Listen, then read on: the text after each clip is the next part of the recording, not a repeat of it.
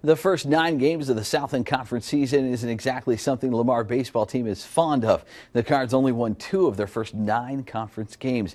Now they just have 9 SLC games left to go. Big Red, of course, not the same club they were back then. They've won their last 4 Southland series. And of course, they were hoping to keep that streak going this weekend. Their final weekend at home, taking on Houston Baptist. The Huskies definitely hungry to stay in the hunt. We'll pick things up in the first inning, scoreless, but the Huskies have runners at first and third. 2 outs. This is one way to end the threat. David Carver, great pickoff move at first. Sam Wiggins goes down, inning over, so Lamar now gets a turn at bat. In the bottom of the first inning, LU goes off. Reed Seeley ripping a single to center. Jude Vadrini was at third, scores with ease. 1-0 Lamar after that. Later in the first, it's 2-0 Cards with Sam Bumpers on third. This time Brandon Provost takes advantage. He hits it to right center. Bumpers can take his time. Provost hustles to second on that play, and it's 3-0 Cardinals on top. The Cards would go on to win this one with ease. 9-1 the final. Game 2 of the series back at the Beck tomorrow afternoon at 2 o'clock.